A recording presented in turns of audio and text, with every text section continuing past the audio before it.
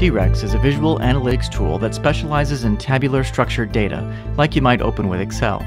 It's a client-server application, allowing the server to do a lot of the heavy lifting and the client to open spreadsheets with millions of rows. With datasets of that size, especially if you're unfamiliar with the contents, it's very hard to get a good grasp of what's in it using traditional tools. With T.Rex, the multiple views allow you to see categorical, time, and summary data. The interactivity lets you look across your data and see how things relate to each other. For example, here's a public dataset from the Environmental Protection Agency that lists over 34,000 vehicles over the last 30 years. Using the Facets tool, I can quickly see that most vehicles use regular gasoline as their primary fuel, and recently, manual 5-speed transmissions have decreased and manual 6-speeds have increased. If I want to know how other categories relate to this one, I click on it to make it my selection. It turns green, and all of the other views update to show where those records show up. In the Facets tool, all of the other categories automatically filter themselves to show only the values that are present in the selected set. It looks like generally, manual 6-speeds are in sports cars and use premium gasoline. The Time tool shows the frequency this occurred over time, and the scatter plot shows where those items are in the view. The data grid shows me a more traditional view of the information, and I can sort and rearrange these columns if I want to. I can also select an individual record and see it in the record viewer formatted a little nicer. The summary panel shows me how many records I have total, how many are currently selected, and if I have numeric fields in the data, some basic statistics on the selected set. There's a search panel that lets me search the 3 types of data the system knows about: keywords for text fields, numbers, and dates. These last 2 support range searches, and any search can be performed across all fields or just on a specific set of them. At the bottom are some tools that let me manage the things I find during my exploration. Anytime I have a selection, I can give it a name by making it a group, and I can organize my groups together into group folders. Group folders are a great way to make custom columns in the Facets tool too. Groups can also have annotations or comments, so you can keep track of why you made it or any findings you want to note about it. The Filter tool lets me take the current selection and filter the entire system to show only those records. For example, if I make a filter from these 2,063 selected records and give it a name, when I turn it on, you'll notice that the entire interface updates to only show those records. It's as if I had made the whole dataset using only them. Multiple filters can be activated at once, and they can easily be turned on and off. These tools are useful regardless of the type of data you put into T.Rex. It also has some more specialized tools that you can use depending on the type of data you have. If you have a lot of numerical data, like this EPA dataset does, the scatterplot visualization lets you plot one number against another. For example, here's a straightforward one that shows miles per gallon versus annual dollars spent on fuel. It's pretty clear that higher fuel mileage trends with lower fuel costs. Let's look at another interesting one. Here's passenger space of 4-door cars against miles per gallon. There's a fairly nice cluster of cars together here, and a few outliers at the top: high miles per gallon and average interior space. When I select those, the other views update to show their overlap, and I can see that these are all electric cars from 3 manufacturers.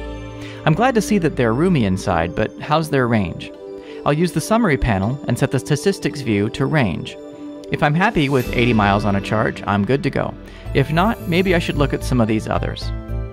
I can spread this cluster out by making this tool take up the full window size. I can even detach the window and move it to another monitor if I want. These windowing features are available to any of the tools. Since I like being able to see how the other tools react, I'll make it normal size again, and instead spread the dots out by zooming into that section.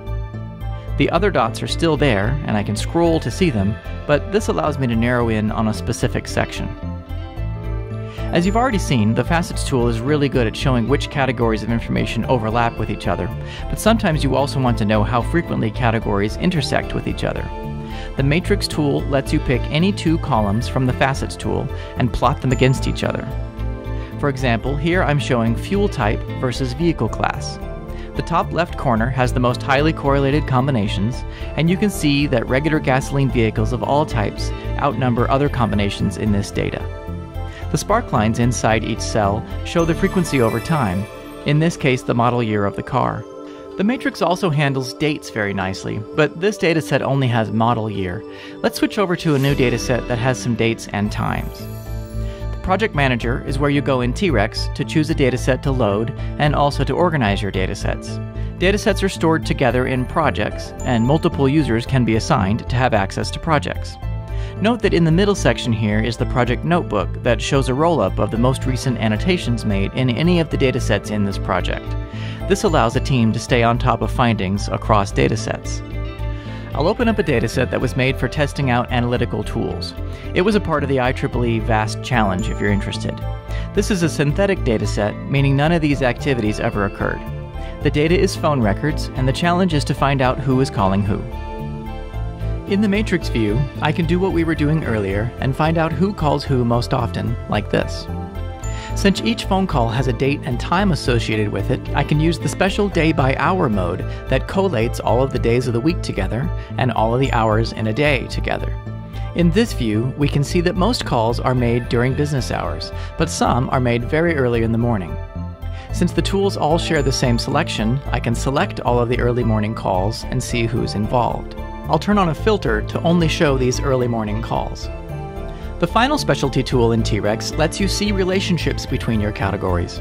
In the graph tool, I'll plot the from and the to calls and see what I get. Each person in the graph is a square. If there are too many to show in the space, they're bundled together into a circle that I can easily expand and create. If I want to make a graph using two different types of things, such as who calls are coming from and what cell tower they're using, I'll check the bipartite box, so the cell towers will show up as triangles. I can change the line weight to any of my numeric values. In this case, I'll change it to maximum duration to see if any calls are longer than others. Speaking of duration, let's find all the people who made long phone calls at this time of night. I'll use the summary tool to select all of the records and find the maximum duration. Then I'll go to the search tool, switch to number search, choose greater than or equal to, and put in 1800 seconds. I'll choose the call duration field to search. All of the records who have a phone call 30 minutes or longer are now green. We can see that some of them are inside these circles or supernodes. I can extract those selected items out of their supernodes and then put all of the non-selected ones into new supernodes. This cleans up my view so I can focus on just the information I'm interested in at the time. Let's say I'm also interested in all the people who also use these cell towers at this time of night. I'll click the +1 button, and now those nodes are extracted out of their supernodes and shown. As you've seen so far, T.Rex has some pretty great tools to explore your data, but it also has some very nice tools to get your data into T.Rex. I'll go back to the Project Manager and go into my Home project. This is a space where I can create and use datasets that only I see. I'll open up the data importer and select a CSV file. This is another VAST Challenge dataset, this time with fake data about border crossings. T.Rex loads the file, warns me that the text encoding might not be correct, and then shows me the first several lines in the file in the preview. I can see that the first row contains header information, so I'll check this box. Now T.Rex has taken the first row of data in the table and rotated it so each field goes down the page. It has automatically applied the row headings as field names, but I can change them if I want. It also has automatically detected which fields are text, which are numbers, and which are dates. I can change these if I want to, and treat a number as a text field, for example. T.Rex contains several date formats and will attempt to figure out the format of each field. If it's wrong, this button lets you open a panel where you can tell T.Rex what the pattern should be instead. I've noticed that this data has a date field and a time field, and I'd really like to see those together in one field so I can use tools like the matrix and time tool.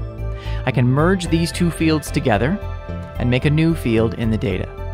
The merge command is also great for simply duplicating a field. For example, if you want a year to be both a number and a date. If you have a field that contains multiple values separated by a character, you can split them into individual fields using the split fields command. Once you're happy with the fields and their names, you can choose which ones you want to use or ignore, and which ones you want to show up as categories in the Facets tool. There are some options here for naming your file, adding a classification level, and text-based description if you want. When you're ready, push the button and T.Rex will send your information to the server to create a new dataset. And when it's ready, it'll appear in your dataset list. Another great use of T.Rex is as a data triage tool. Use T.Rex to figure out what's interesting in your data, select the rows of interest, and then export a new CSV file with just those rows and columns you choose.